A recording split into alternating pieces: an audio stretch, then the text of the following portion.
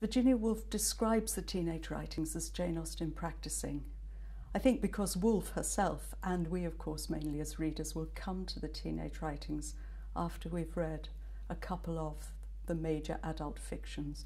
Usually of course it's Pride and Prejudice and Emma, but in fact they're very good places to start, to begin to understand what's going on in the teenage writings. They're not designed for publication. There was no expectation in Austen's lifetime, or indeed for some time thereafter, that they would be published, which is not to say that they are private writings. They were shared among a circle of family and friends, and they were designed for performance and enjoyment by that group, a boisterous group that consisted in large part of other young people, which perhaps accounts for some of the subject matter, the flirtation, the drink, all the jokes about disrespecting your elders, for running away from home, for stealing, all of the kind of criminal motifs that run through the work, and indeed the overt lack of respect for authority of other kinds, like for instance other published texts, schoolroom texts, histories, conduct books, books that tell girls and boys how to behave.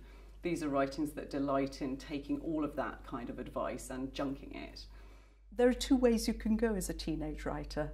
You can write confidentially, sort of secret things into your private diary, kind of Adrian Mole sort of approach to writing, or you can show off. And she goes the second way. She's a great show-off. She wants to show off what she's read, what she knows, simply how clever she is in family performance.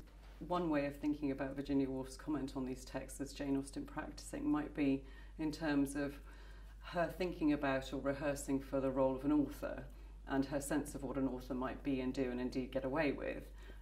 These 3 volumes look like printed texts, or at least they're impersonating the form of printed text, volume the first, volume the second, volume the third.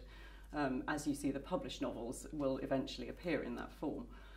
But also the name or the character of the author is a very prominent one in these texts, in the dedications, the elaborate formal apparatus that she gives these stories, and indeed the idea of the author, or the historian in the case of her spoof history of England, as someone who is partial, prejudiced and ignorant, someone who can tease the reader and mock the reader, get away with things and trick you, and might not necessarily be a consistent or reliable or trustworthy figure at all. We know that the whole family loved novels of every kind, and she's taking it all and she's exploring it, she's pulling it apart critically, she's making fun of it, she's imitating it. She was a great mimic, I think, a mimic with her pen. She's interested in observing liberated girls, actually, liberated girls going wild.